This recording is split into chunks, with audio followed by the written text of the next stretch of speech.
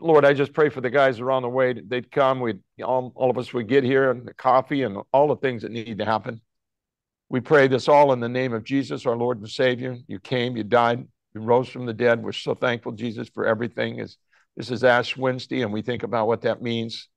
Lord, all the Christians all over the world are just celebrating the joy and the hope that it came from your suffering, Lord Jesus. We pray. We thank you for that and raising from the dead and what it means to be yours for eternity. We pray in Jesus' name. Amen. Thank you.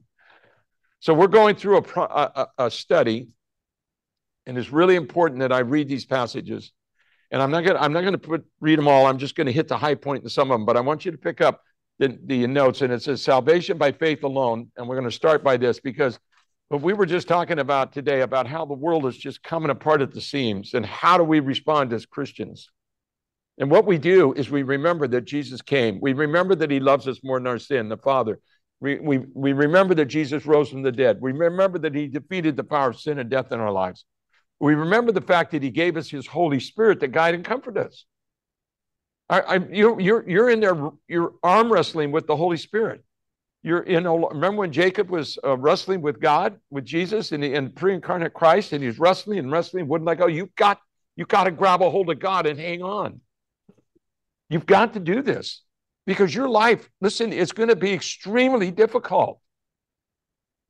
Look at people, it's amazing. You tell people, come to Christ, and here's what it means and everything, but they feel they're so pulled here and there because the things they want to do and the things they can't do and the problems they have, and they just can't grasp it. And you just got to give them the word, give them the truth, give them Jesus, give them the Jesus, and be honest with them. Be honest with them. Life is just as difficult for you. And that's what it said. Jesus said it's going to be difficult, but I'm with you. Don't be afraid. Be courageous. And so all of you today have to think about how you're going to talk to and interact with, number one, your wife. She's going through lots of things you probably haven't even figured out yet. She's going through, you got to listen. That's why it says listen, listen, listen, listen. So that she believes that, now listen, you may not be able to solve the problem. Probably shouldn't comment, but listen, listen, listen, listen, because then she feels at least she's got a friend. She has somebody. One of the biggest problems we have in the marriages is that the wives just feel that they're lonely. They don't have a friend because we are not being their friend like we should. And that's the reality of what's going on. And that's what it is, that Jesus he's with you, but he wants you to turn around and treat people like he treated people. And when you do that, the gospel of Christ Jesus, the light will shine, and then you can give them the booklet, the written word, and you can live and you can do the things you need to do. Are you going to mess up? Yes. Are you not going to be able to do that right? Yes. All the things are there. You are totally messed up. I'm messed up. But guess what? I'm messed up for Christ. I want to fail forward, okay? Fail forward. Tim Timmons gave me that. Now, I heard that message like 30 years ago. Fail forward, okay? Fail forward. And that means that we are just going to keep trusting Christ one day at a time as we go through our life. Now, that's a generic, I know that's very simple, Don. We teach that in Sunday school. You know, what's new, okay? There's nothing new. It's the same as when we're teaching, a 7-year-old or a 27-year-old or a 47-year-old. It's trust Christ and go out and live your life and turn away from yourself and move forward, okay? So here we go. So salvation by faith, Ephesians, it talks about this, about how, I want to read this. In verse 11 it says, in him we were also chosen, having been predestined according to the plan of him who works out everything in conformity with the purpose of his will, in order that we who were the first to put our hope in Christ might be the praise of his glory. And you, now listen, you also were included in Christ when you heard the message of truth, the gospel of your salvation. When you believed, you were marked in him with a seal, the Holy Spirit, who is a deposit guaranteeing our inheritance until the redemption of those who are God's possession, to the praise of his glory. Why is he doing this? To bring honor and glory to what? To Jesus, to the Father, because he loves us and he's going to give us his Spirit, the Holy Spirit. And the Holy Spirit is the one who, and you, if you You have to understand this. A lot of people, I don't know how to describe this, and it's an awkward thing. A lot of people are out looking for the Holy Spirit. Okay, they've got it packaged, parcelized, and that's how it is. When you come to Christ and you believe, the Holy Spirit's with you. In fact, you wouldn't even come to God or want to be with God or do anything about the Word of God unless the Holy Spirit was there bringing you into the truth. And when you read the Word of God, the Holy Spirit is the one who makes it real to you so you can understand what's going on. And you have to trust and believe that the Holy Spirit dwells within you. Because, see, that's the key to living your life for Christ. Because you don't want to do it and you can't do it. Okay, let's just lay it out. You can't even want to do it correctly, let alone do it correctly. Do you understand? It's God working in you. And we're going to talk about this in a minute. When Jesus talks about, if you follow me, you do this. If you love me, you do that, you do that. What Jesus is saying, if you love me, if you've come to me, then the Spirit of God's in you, then you're going to be doing these things. In other words, if you know me, you love me, then this is what's going to happen in your life. This is what's going to go on. And that power to do it comes not from you, not because you work and do it, but from the Holy Spirit. Okay? In Ephesians 2, 1 through 9, I guess we read the whole thing here. We can't miss it. As for you, you were dead in your transgressions and sins, in which you used to live when you followed the ways of this world and the ruler of the kingdom of the air, the Spirit, who is now at work in those who are disobedient. Did you hear that? The spirit of the evil one is out there working in the lives of all those who are disobedient, those who have what? Not accepted Christ. If that's true, then, and listen carefully, in First John, it says this, it said at 4:4, it says, greater is he that's in you than he that's in the world. Now picture this, you've got two types of people, those who are being influenced and led by who? By the evil one, and those who are indwelled with and led by the Holy Spirit. You have two groups of people. And then the thing is that you need to remember, you used to be in that area, that dead, dark, black area, and you are no longer in that area now. You're in the place where there's light and there's truth.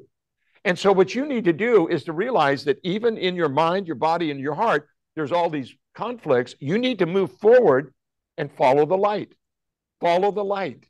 That's what Jesus said in John chapters 3. It says that, and in chapter 1, in the first part of it, and we'll talk about that in a minute. So let me read this also as I keep going. And in which you used to live when you followed the ways of this world and the ruler of the kingdom of the air, the Spirit who is now at work in those who are disobedient. Think about all the people who have turned away from Christ and turned away from the way God would have things to go based on the Word of God. Think of all the people that are worshiping at the altar of self-indulgence, and that in our country would be what? Would be abortion. In other words, convenience, the idol of convenience, being able to do whatever you want, no matter what, you can do it. And the point is, there's no restraints, right? And whether you can have these children, you can give children, what do you call it, the hormones and all that things. You can do these operations. You can do all these things. You can do all kinds of stuff, not even tell the parents about it anymore. The parental rights are our world is just coming on, it's coming apart. Who would ever think such an evil thing? Okay. And then both parties had done that, what do you call it? The marriage act of what marriage was and everything. And now all of a sudden that's politically incorrect. And so now we're going to a different program. And where'd all that stuff come from? Where'd it come from? Did it come from now think of it for a minute. This is a big question. Did it come from the Bible? Did all this new information that, did it come from the Bible or did it come from the world? Where did it come from? And it came from the world. It came from he who is sort of running the program. It didn't come from Jesus Christ and it didn't come from the Holy Spirit. So what do you do about it? So you turn to Christ and you go and you continue to be light and salt. Now, what happens if you're light and salt in the face of the things I just talked about? What happens? You're persecuted. They turn against you. They say that you're judging them. It says that you're doing this, that, and the other. We're not judging anybody. All we do is tell people what the Word of God says so they can learn the fear of the Lord. The fear of the Lord is when they feel judged because this is what God said, but they reject God and they reject what he says. And so what they're doing, they're worshiping another God. You understand? When you reject God, then you turn someplace else. You either turn to yourself, become your own God, or you worship something else. Now watch what he says here. It says this. All of us also lived among them at what time? Craving what? Gratifying the cravings of our flesh. That means whatever we want to do, following its desires and thoughts. That's what we did. That's what it means to not have Christ, okay? And the 8th chapter of Romans tells us very clearly.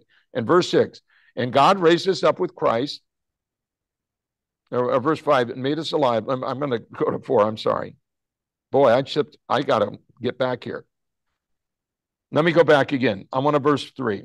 All of us also lived among them at one time, gratifying the cravings of our flesh and following the desires and its desires and thoughts. Like the rest, we were by nature deserving of wrath. But because of his great love for us, God, who is rich in mercy, made us alive with Christ, even when we were dead in our transgressions. It is by grace you have been saved. Okay, now hold there. Think of it this way. When it says we were deserving the wrath of God, that means when we lived like that, we were not what? Covered by the blood of Jesus Christ, all right? We did not have the innocent blood of Christ,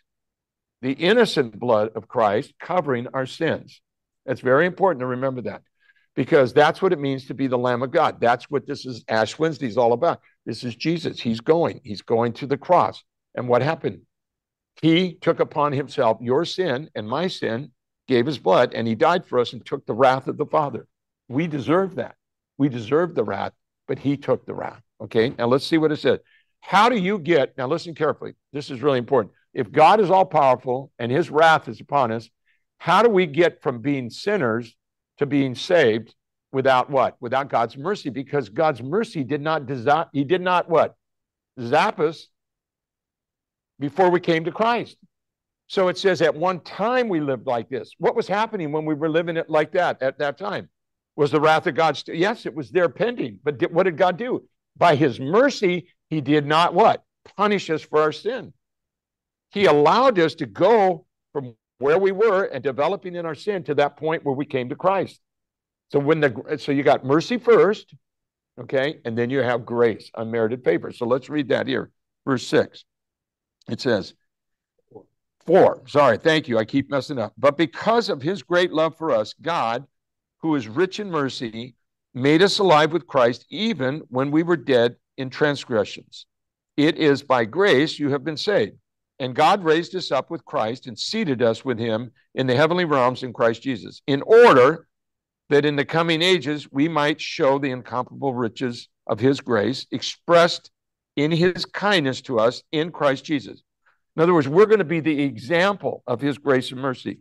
For it is by grace you have been saved through faith, and this is not of yourselves, it is a gift of God, not by works, so that no one can boast. So we're going to go from here, but we've got to get this. This is all God's work for us and in us and through us. You understand? It's everything about what God has done for us, and it's salvation by faith alone. When you believe in Christ and you trust in Christ, the Holy Spirit comes upon you, and you then, as you read the Word of God and you turn from what? Turn to the Spirit, away from the flesh. Again, chapter 8 in Romans tells us this. You live by the Spirit, and things are going to go in that direction, and you're going to bring honor and glory to the Lord. Because then you get to what? You go from the first part of Romans 8, you get to Romans. Where do you want to get to? I really want to get to verse what? 28, right? Romans 8:28. All things work together for good for those who what? Who love God, called according to his purposes. And that's the key. Do you love him or not? You've called according to his purposes. And how does that happen? By grace. By mercy and grace. And that's what you guys got to remember this. You guys got to know this. You got to go to bed at night when you sleep and know this. When you wake up in the middle of the night, you got to know what we just said.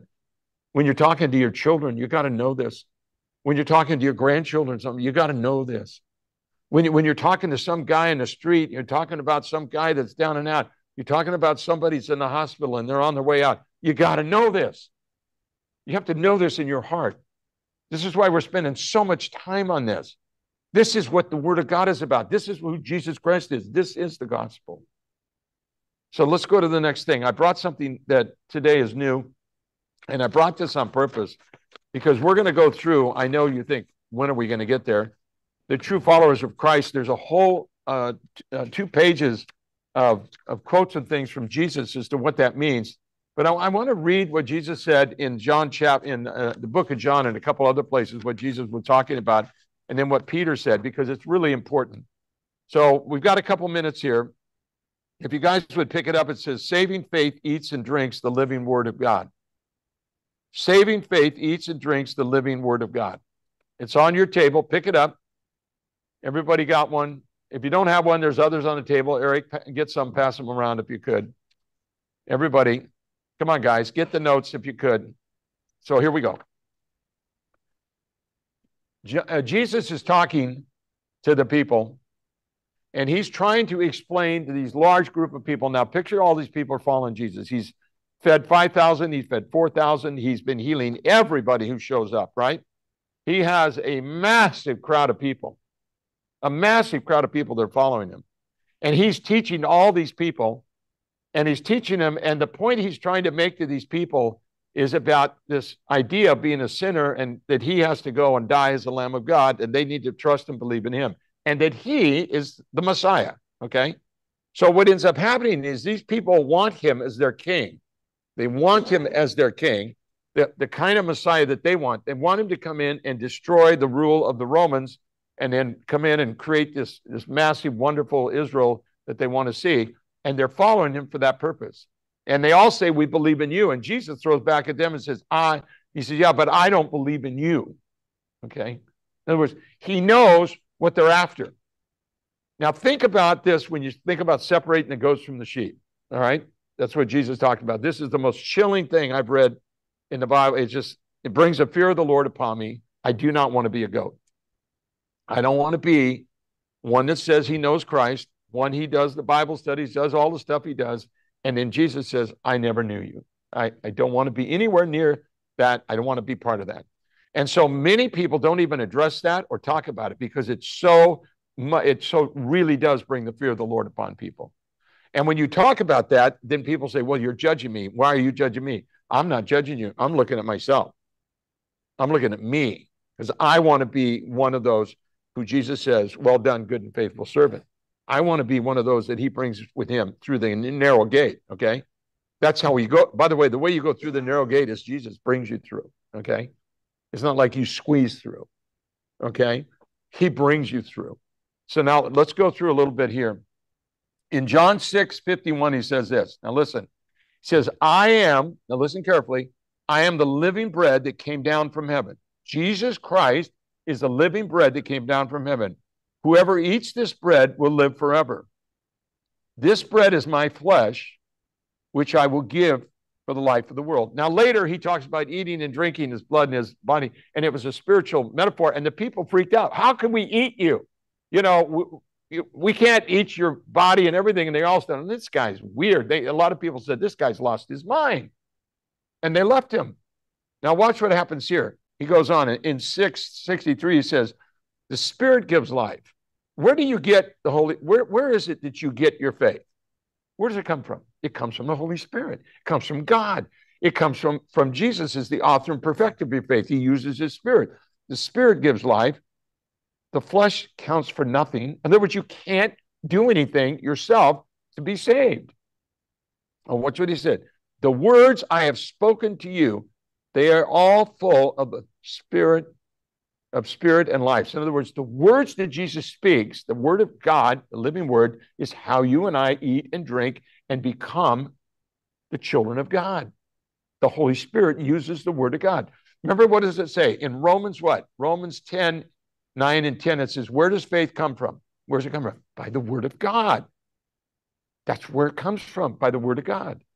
Now, let's go on a little further. It says, John 1, 1 through 5 says, in the beginning was the word. This is John 1, not first, John chapter 1. This is critical. Listen, in the beginning was the word, and the word was with God, and the word was God. So the word of God is God. It's Jesus Christ. Now, watch what it says. He was with God in the beginning. Through him, all things were made. Without him, nothing was made that has been made. In him was life, and that life was the light of all mankind. The light shines in the darkness. Now that's where we are. We're living in the darkness, and everywhere you look, the darkness is getting darker and darker and darker and darker. Now, you know what that does? I'll tell you the truth. Now, listen what it does to you. If you're a Christian and you walk with Christ, you know what it does? You become more and more what? Obvious. Now, listen carefully. The more you follow Christ, the more you decide to read the Word of God, study the Word of God, memorize the Word of God, the Holy Spirit will start living through you more and more. He just does. And when that happens and the world gets darker and darker and darker and darker, what's going to happen to that little light of yours, huh? That little light of yours, just one little light over there in the corner is going to shine in the darkness. And that means you're going to become more obvious, and therefore you're going to be a target. Why? They love, this is in the 3rd chapter of John, they love their darkness and they hate the light. And if you represent the light, they're going to hate you. Jesus said what? They're going to hate you. I think 15, he said in a couple places, they hated me and they're going to hate you too. You know why they're going to hate you? Because your light will shine in the darkness. Unless you don't want it to shine. That's when you do the little goat sheep test. You know what I mean? That you might be in the GOAT program where you're a Christian, you're a good Christian, you do all these good things, but you don't really want to. I love this when people say, well, I don't want to make people feel uncomfortable. You know, I don't want my faith to make somebody else feel uncomfortable because they have their faith, they have their opinion, I have my opinion. By the way, if your salvation is based on your opinion, you're in deep, we got a problem because it's not your opinion. Your salvation, if we just read a little bit ago in the 1st and 2nd chapter of Ephesians, is your salvation is because God wants you to be with him for eternity, and he chose you to be there, and he predestined you to be there, and he sent Jesus died and rose from the dead, and that's why you're a Christian, and that's it. It's not your opinion. You didn't build your faith from a little tiny bit, and I built a little more, and I built it. No, Jesus gave you the faith through the Holy Spirit. We just talked about it a moment ago. Now, let's just read a couple more. I'm sorry, each of these passages we could teach on for months. It says, or years. So, verse 3, in 1 John 3, it says, through him all things were made. Without him nothing has been made that has been made. In him was life, and that life was the light of the world. The light shines where? Where does the light shine? When the sun is out and you got the flashlight on it, it just doesn't have an effect. But what happens? When the light shines, where does it shine? In the darkness, and the darkness is not overcome it. Now let's talk about what does Peter know? Now, what's Peter know? Peter knows what it means to be with Christ, to love him, to see all the things he's done. And yet, who was the greatest failure, if you think about it? Peter, after all of this, what did he do? He denied Christ, not just once. He did it 3 times. Now Peter, he did all this stuff, and then he did this, and, talk about the biggest hypocrite and all these other things. And here he is denying Christ and doing all these other things. And yet Peter is the rock, and Peter is the guy who Jesus used an example, and Peter is the one who realized more than anything it's Jesus and not him. In other words, he knew it. And when Jesus was talking to him at the end of John, and he's on the beach, and he says, what does he say? Peter, do you love me? And what was it he kept saying to him? Do you love me? If you love me, feed my sheep. And then he said, do you love me? And he said, then feed my sheep. Do you love me? Then feed my sheep. In other words, what is it to love Christ? What is it to be a Christ lover? It's to feed his sheep, to go out and do. That's what we do in Romania. That's what we do in Uganda. That's what we do in Pakistan. And that's exactly what's happening in Pakistan. We're feeding the sheep because there's nobody to feed them. That's what we're doing. That's what we reach out to tell them about Jesus and to feed the sheep. Now listen, you and I have a lot of time spent every day thinking about how we feed ourselves and how we feed our own desires and our own wants. Okay? And that's called the flesh. That's just a natural thing. We get all over the kids, the teenage girls for doing the selfies, doing all this. Don't worry, you're doing selfies all day. It's just part of your life. You're constantly thinking about yourself. You're constantly trying to satisfy yourself. All these things are going on all the time. You got to really acknowledge that and then get over it and say, look, I'm a sinner. I'm not who I need to be, but I want to be in Christ, and I want Christ to be in me. I want the light to shine. Do you want the light to shine, or do you want to hide it a little bit? Well, I go to church and we'll let all the light shine. We'll all be here. Oh, this is so glorious. Everything's fine. And you leave the church and you go somewhere else, we'll put the light down, right? Let's not overdo it. Let's not make people uncomfortable. And the answer is, if you don't become uncomfortable in your sin, you'll just be comfortable in your sin all the way to hell. You got it? And our job is not to go in and disrupt people or be, what does it be? With gentleness and respect, give a reason for the hope. But listen to me. Listen, did you hear what it said? A reason for the hope. Do you understand what I'm going to say it again? This is Peter talking. A reason for what? The hope. What does that mean? Somebody's going to have to notice that you have hope. What does that mean? It means things are going bad, things are out of control, things are that, and you have hope in Christ. You have hope that it'll work out. What's that deal I keep telling you my dad used to say? It'll all work out. He had hope. I didn't have hope. All I could do is look at despair. I had despair. He had hope. We had two different places. And you go around talk to the people today. If you really talk to them and you really get into conversation with them, what do they got? What do they got? Despair. They think things are coming apart. They think things are going to get worse. They think this, that, and the other thing. They have what? Despair. And you need to be there to have what? To have hope in Christ. That's what it's talking about. So as we close here, I want to read this part. And then, like I said, we're going to be back to this. 2 Peter 1, 3 through 11 talks about this. What do we do? How do we live? Now, you're talking about Peter now. He's saying, look, I've been through it all. I've listened, and I've listened to Paul, and I see what he's teaching, and that's scripture, and that's from God. All these things he said. He says, now listen, this is the deal.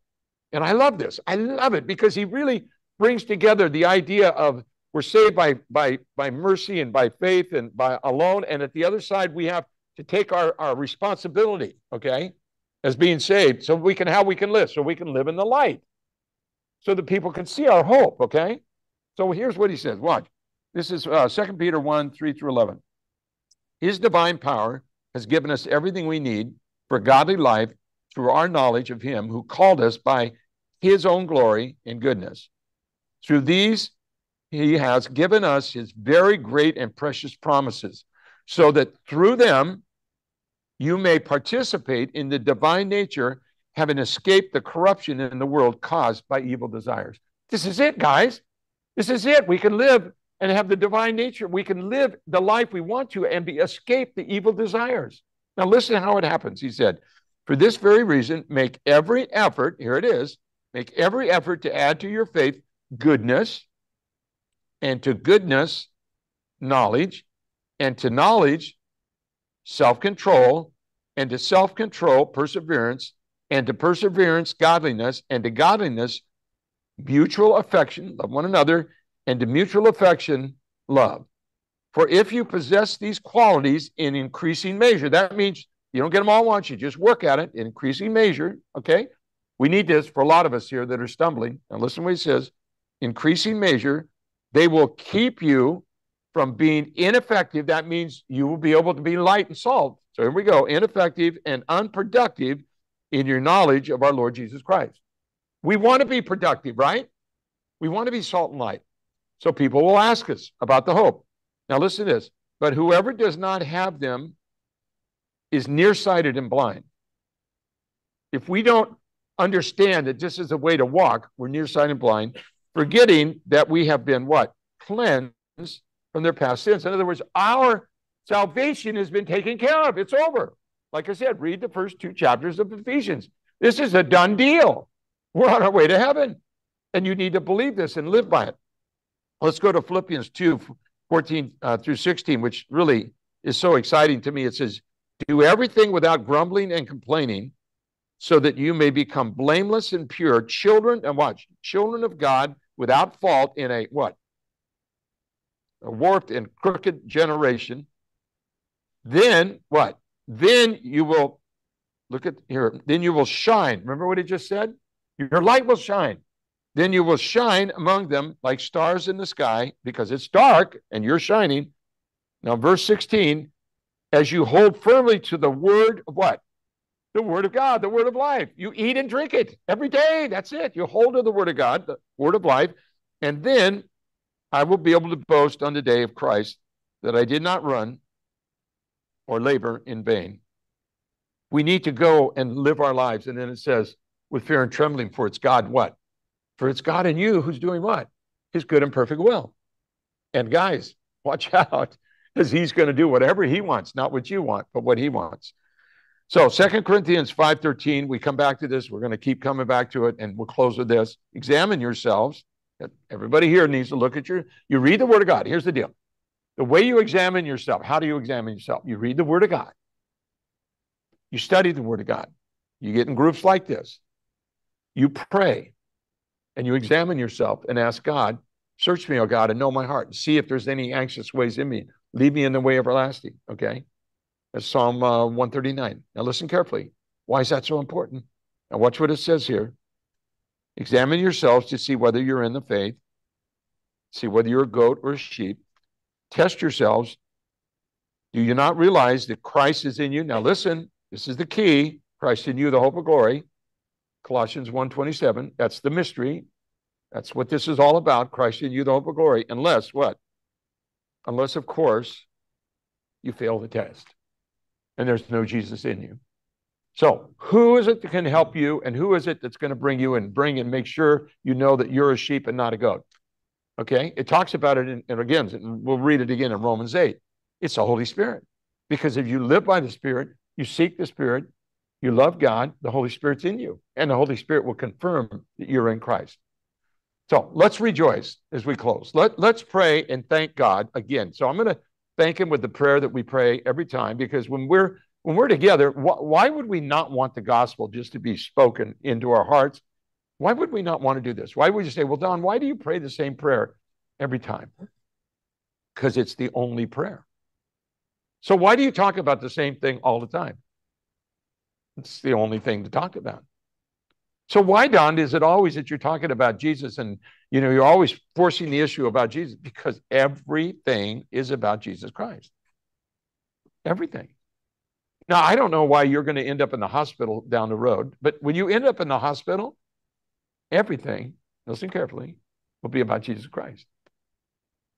When I'm in there and they're doing the biopsies on my prostate, and they're about ready to put me down, and I'm talking to the girl and saying something and praying, and I go to, she'll say, well, you'll go to sleep for a little while and then you'll wake up and everything. When you're in that thing and they're going to put you down a little sleep and you're going to wake up, no problem, no problem, no problem, no problem, no problem. Everything is about Jesus Christ. And then when you're sitting there for like 10 days waiting for the biopsy results, that's even more fun, because they don't put you to sleep then. And you're trying to go to sleep and you're waiting for biopsy returns. What's everything? It's all about Jesus Christ. Then when you get the return, and just a lot of you guys got them, I got negative, but some of you guys got positive, and you're going to go in and meet with the doctor. Okay, what are we doing? And they're doing. I remember, everything's about Jesus Christ. So we're going to pray this prayer because everything is about Jesus Christ. And this prayer is to thank the Father. We're going to thank the Father. So Father, thank you for sending Jesus, your one and only Son, to die on the cross for our sins. Thank you, Jesus, that you came as the Lamb of God to give your blood and your body to pay the price for our sin, to take the wrath upon yourself, Lord, the wrath that was coming for our sin. And we're so thankful. And thank you, Jesus, that you walked out of that grave on the third day. You rose from the dead and defeated the power of sin and death in our lives. And you made us yours, born again children of the loving, living Father God in heaven. Our name is written in the book of life for eternity, Lord. What a blessing. And you've given us your Holy Spirit to guide and comfort us. We're so thankful. I love you, Lord. Thank you for these men. I pray for each one of them and their families. I'm so thankful, Lord, that you blessed us this morning with this message. In Jesus' name we pray. Amen. God bless you guys.